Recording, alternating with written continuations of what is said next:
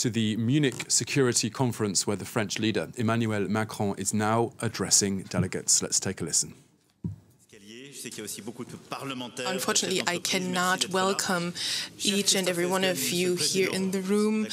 There's company representatives here, Christoph Heusgen, head of the MSC. Esteemed friends, I'm very happy that we can get together here today in this spot where for the past 60 years, I believe it is now, discussions have been held that structure our world. Discussions that have led to new considerations in the transatlantic bond. Today, we heard from President Zelensky and from Federal Chancellor Scholz, my previous speakers, and now I have to say that, speaking after them, that it is very apparent that the situation is very serious. Almost a year has passed since the catastrophic war of aggression was launched by Russia in Ukraine. And even though the time for conclusions has not yet come, I think we should look ahead anyway, or maybe take stock in a certain way. Of course, in my deliberations today, I would like to focus on the war Russia is waging in Ukraine. But at the same time, we must not forget that there are other wars that are being waged in the Middle East, in the Caucasus region. There is a war going on against terrorism. Questions of nuclear issues are important as well. But of course, today, Ukraine is at the heart of the matter. After 1 year, taking stock leads to a very grave result after this catastrophic conflict. And I think I want to highlight one major point today. This war, as opposed to everything we read today, is not only a war of the Europeans, it's a war that concerns the world as a whole, because there is no justification at all for this aggression. I said this a few months ago already when I spoke at the United Nations.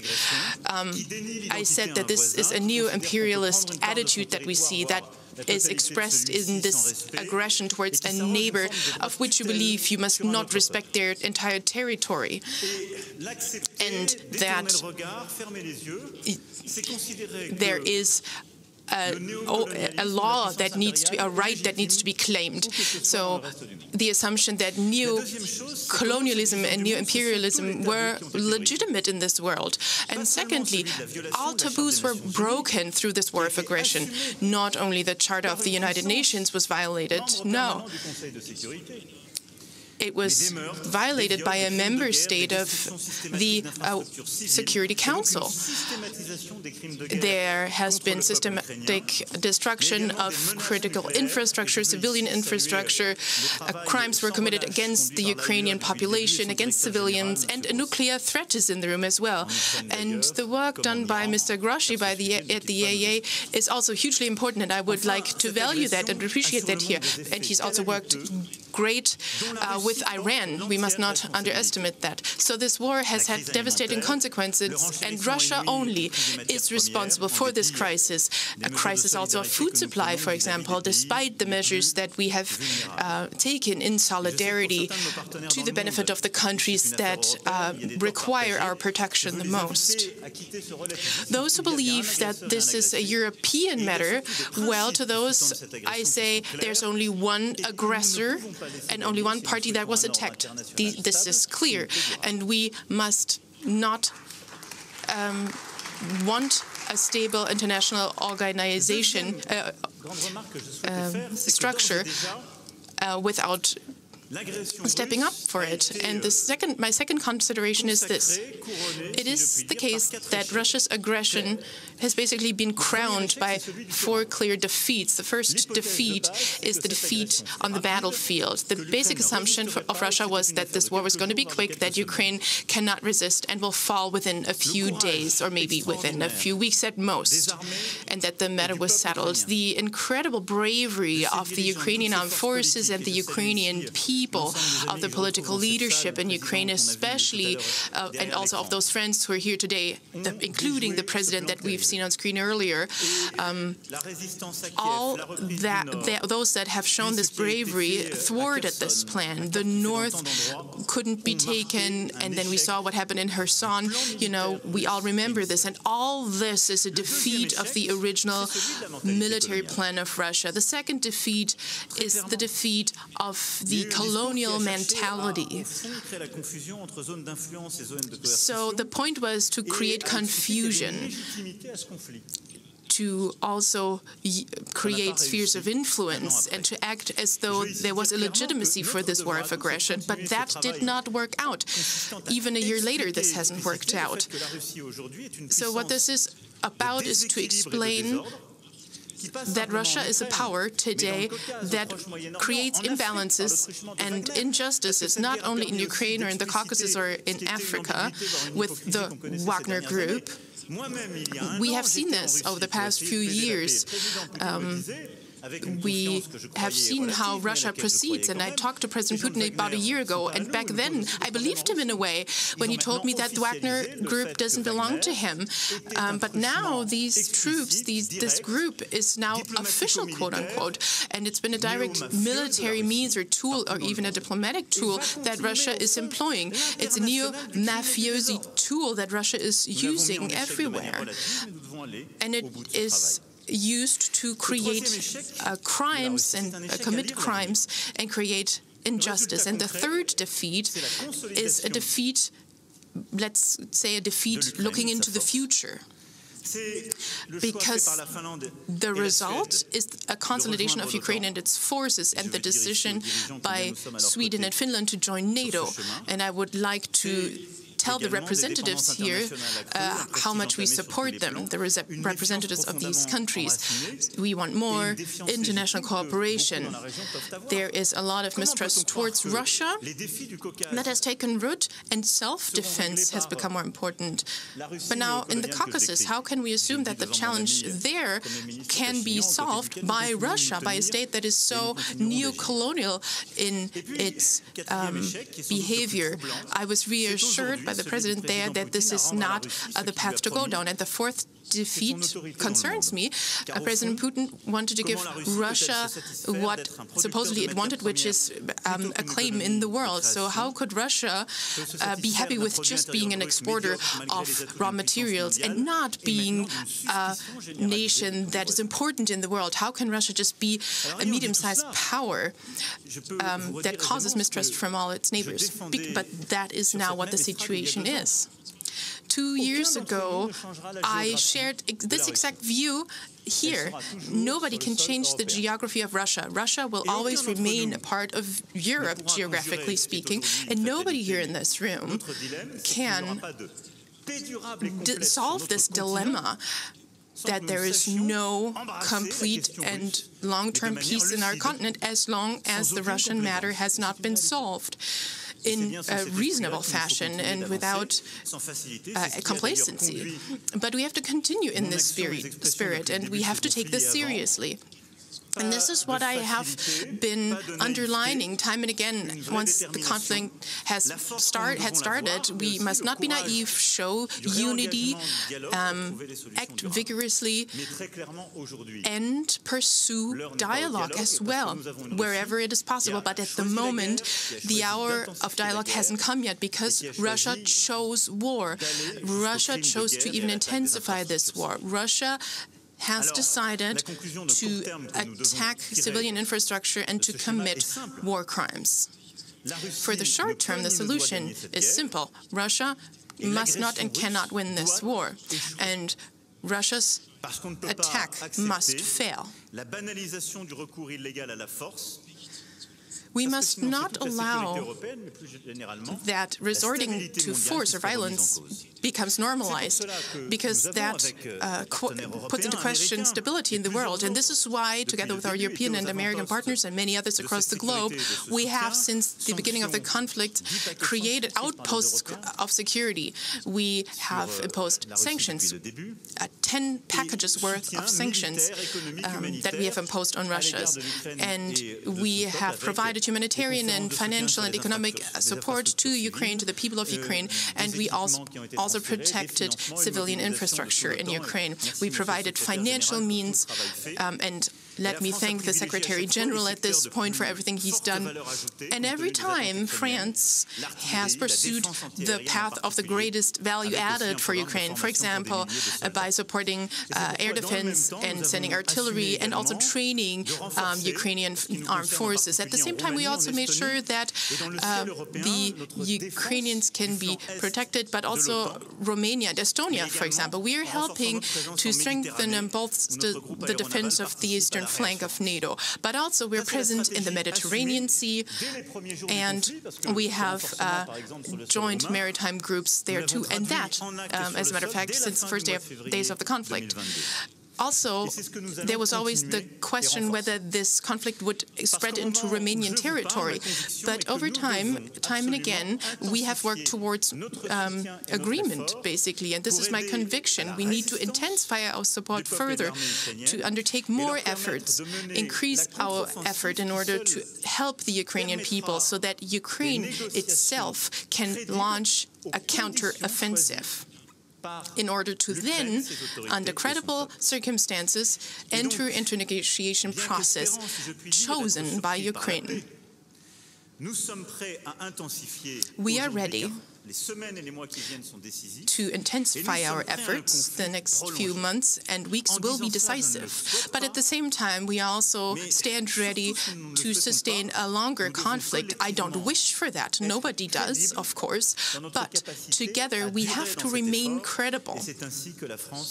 We have to remain credible in our perseverance. And this is what France wants to highlight once again today.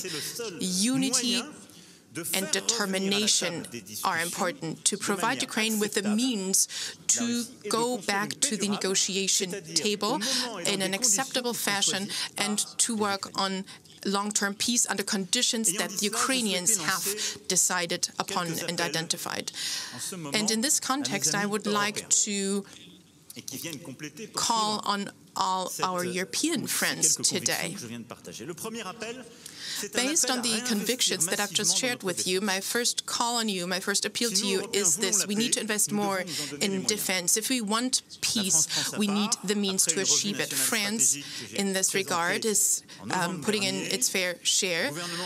So, in November, we passed the strategic compass, and now we are working on a new report for defense for the 24 to 2030 time frame. We will provide a significant number of euros to support those efforts, and we have to do more as allies. But rearming ourselves also means that we need to strengthen the European defense technological and industrial base, and all the means that we have developed recently through the agenda of Versailles a year ago need to be reinforced as well. We need to continue on this path.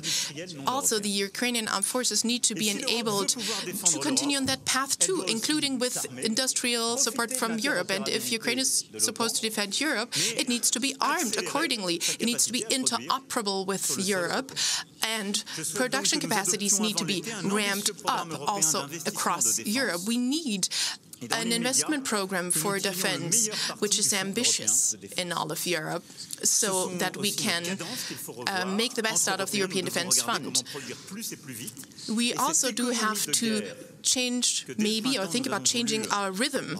The war industry that we have been wanting to strengthen in France since spring is something where we need more progress. We need more standardization, more simplification at the European level. And my second appeal now is this: we should also consider the nuclear aspect of this matter.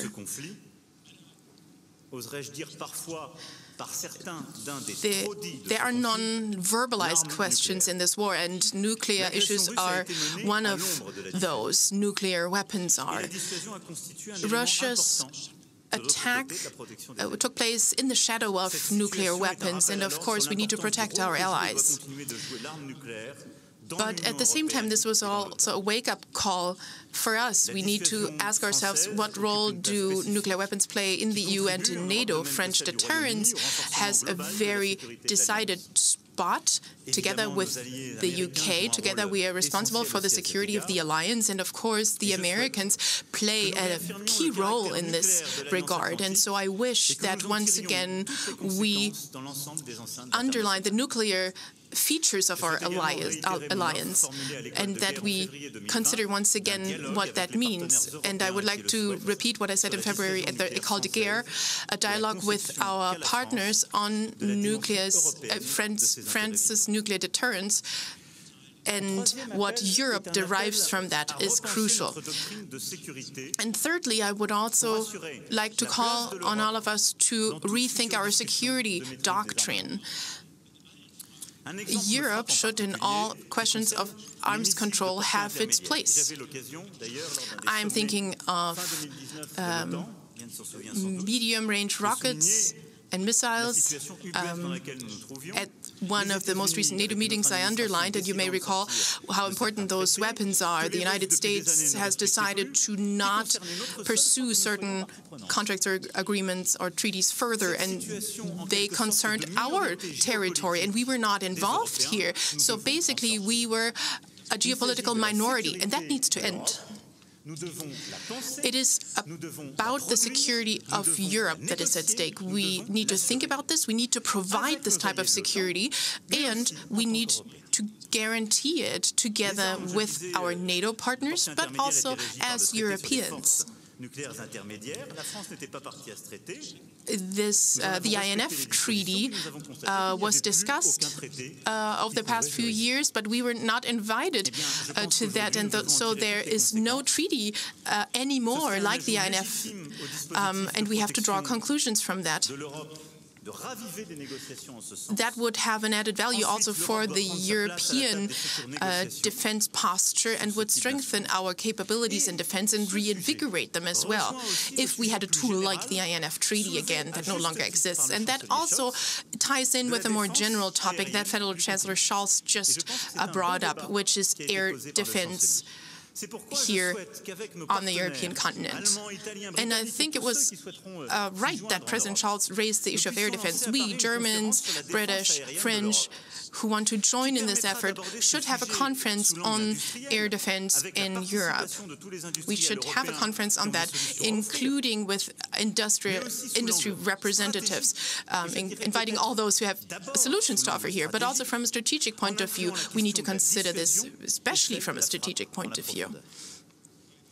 But at the same time, deterrence and effects in the depth need to be considered. This is a central question for Europe. Europe needs to have its place in a future security order. My fourth appeal to you is this. What mechanism could we have that could prevent a cycle of aggression? We need a framework of transparency, of predictability in Europe, with simple principles like inviolability of borders, sovereignty of states, the stabilizing role of Europe that we should underline. So we need an architecture that is credible with arms control. And finally, we also need a framework that prevents crises, including long-term crises on the continent. Of course, we can use existing structures like the OSCE, and of course, Europe needs to be at the heart of this.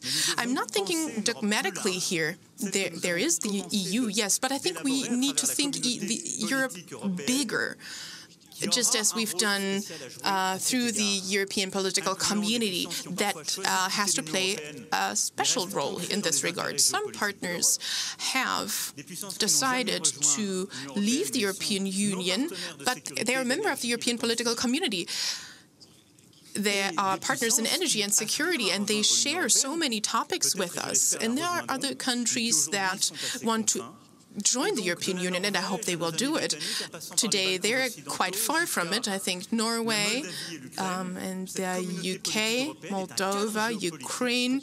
You know, this is a European political community that has the opportunity to prevent crises like that and to create the architecture I just outlined. I would like to reassure the President of Moldova of our support once again. she's facing so many challenges and has faced them and mastered them. So we need a space for cooperation on our continent. And NATO plays a very fundamental, a key role here. And the last few months have shown that all those who believed that the strengthening of the European pillar within NATO was a threat for NATO have understood now that this basically strengthened our alliance, because, of course, this is just logical to act this way, and that with this we have shown our determination to reach strategic goals together. And now 2 more appeals to our European partners. So my 5th appeal. In addition to the current conflict, we need to pull together in the future when it comes to other conflicts that are a threat to us already now. There is a risk that we're all facing. It's the risk of something that could happen in the next weeks or months, which is more geopolitical shifts. We could potentially see new forms of conflicts in new spaces like the cyberspace or in the maritime sphere. We must not forget the vulnerability of our democracies when it comes to destabilization campaigns and disinformation campaigns. These spheres will be exploited, maybe by Russia, but also maybe by other authoritarian powers that, in this context, target the destabilization of us. So we have to pool our capacities and our investments and work together more strongly in this area. And now my last appeal to all Europeans, but also everyone beyond Europe, also including the United States, is this. Let's prepare peace. For the short term, we need to be strong and determined, and we need to be willing to persevere. Already now, we need to prepare the conditions for peace. This is our responsibility. But this is not about making bad compromises. No, we need a credible peace, because a credible peace will be durable. But we will have to be prepared and create the conditions for this peace. And that means that we need to work with everyone, let's say in Asia, in the Indo-Pacific, in the Middle East, in Latin America and Africa. We need to be in touch with our partners in those regions who maybe do not fully share our views that I just outlined. And as I said earlier in the beginning, we are often being accused of not speaking the truth, of not being quite honest. You know, you spend so much money on Ukraine. We have faced wars for years, and you never spent any money on us. You know, we need to listen to these concerns. We need to listen to those countries and to those regions. And together with those countries from those regions, we need to step up together and exert pressure on Russia and create a long-lasting peace. And so that means, finally, that we have to fight this narrative of double standards. I want to call on the G20 and the G7 to stand by us, to create a partnership of the South and the North in order to strengthen solidarity at the international stage, to the benefit of health, education, the fight of food scarcity, and basically creating more credibility for richer countries and countries that are currently undergoing developments. You know, we need to help those countries. We need to show them how we defend our principles towards a durable and just peace in Ukraine. We want a more fair, a more just world. We want a world that can tackle the challenges of climate change in those countries, but also in other places. But responsibility is indispensable. And in all of that, we must not forget what the responses are to this new geopolitical environment. It also needs to be a military answer. It must be a response of resolve. We need to commit ourselves to a credible peace, to a strengthened and enhanced policy of solidarity. So that was quite a long speech, and I thank you for your attention, and thank you for letting me share with you my convictions today. Merci beaucoup. Merci. En fait, 2 questions. Okay. Oui. Okay. I have two questions. Is that possible? Thank you very much for your speech. It had an advantage and a disadvantage. The advantage was it was very comprehensive.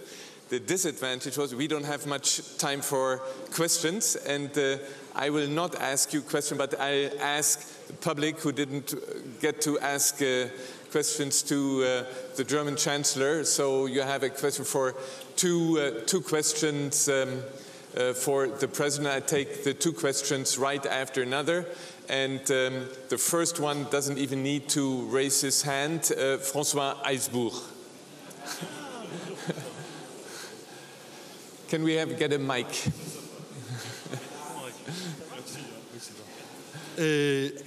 Short. Oh, très court.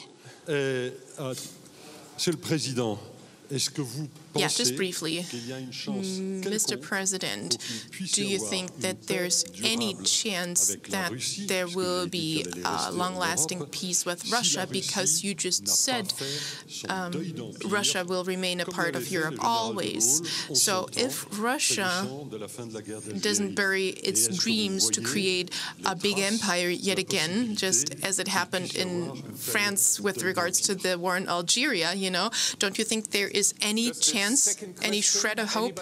No, we do it. No other question? Yes, there, over, please.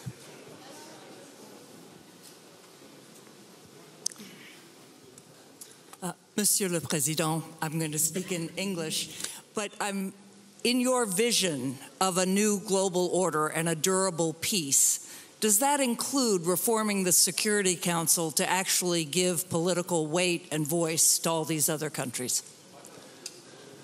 Look, I will start with the second question. Yes, definitely. I think we have to reshape our global order.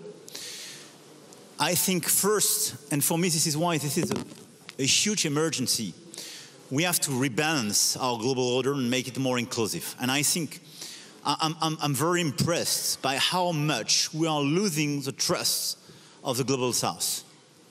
I will be very clear and tough with ourselves. Why? Because for good reasons, they felt that this world was quite unbalanced. They felt that during the COVID-19 period of time, even if we did a lot, there was a double standard approach. We committed to do more afterwards. We had a wonderful summit. IMF made a tremendous job, WHO as well, for the global south. But we committed, but we delivered very slowly. Look at the SDRs. We did it. We pushed very much, but so many countries didn't do so, for good reasons at home, but they didn't see the money. And on top of that, now they are impacted by the consequences of this war. So they just say, when the war is on your territory, is your top priority, you are ready to spend money, you have magnitude and speediness, but it's not the same for us. And at the same time, you have an acceleration of their challenges, inequalities, demography, climate change, and direct consequences. So I think for me, the top priority is to restore more solidarity. This is why I do believe this new partnership between South and North is key. And we will organize a conference in June in Paris with all the big international organizations and countries precisely to try to help and accelerate the reform of IMF, World Bank, and so on, but as well reshape the global order and the inclusiveness of the different forums. Part of it, definitely, is the Security Council. Let's be clear. One permanent member just decided to kill the rules of what he was supposed to look for. So we have to reform it and to reshape it. As for this dream of empire and the Russian mindset, I'm convinced that this war, this is not a justification, but an explanation. This war is the consequence of the fact that probably nobody in Europe properly digested the end of the Cold War. Neither the Europeans nor the Russians. We thought ourselves that it was the honeymoon, the end of a wall, and everything could be repaired. Access to the European Union, new democratic standards, and a new global order. You don't change the society and what people experience during decades overnight. And even by the way ourselves as Europeans we approach the consequence of the situation, we probably underestimated the importance of national culture in some countries in Europe, joining the EU. We probably underestimated the in-depth crisis and this time for transition. And we didn't think properly. It was exactly what I advocated a few years ago, but probably I formulated it and I advocated too late, but I was elected in 2017. But the relationship with Russia. And I think in our own approach vis-à-vis Russia, we didn't digest it. But very clearly, I think Russia didn't digest the end of an empire. And I think clearly the deep reason of this aggression is resentment post-1990 and obsession of geopolitical empire. And when you have, look at the situation, an average GDP, a declining demography, you are the biggest country of this world with a lot of borders, especially with China and some good fellows. If you want to fix your future, you need some crazy dreams. So either you have a dream of growth and innovation, the one we could hope, either you have a dream of a new Europe based on peace, innovation, education, and so on, or you resume the old dream of empire based on hegemony and aggression. This is this one. I'm very skeptical about the ability of make a big reset on the short run, and I don't see any signal on that. The question is how, let's be clear, I don't believe one second in a regime change. And when I hear a lot of people advocating for regime change, I would just ask them for which change? Who's next? Who is your leader? How to implement it? And we experienced several times during the past decade a lot of regime change in a lot of countries. It's total failure. So just, you have this regime with its obsessions, its people. We want first to help Ukraine to save its territory, its people and sovereignty. And I think the question is how to twist and create an imperfect balance,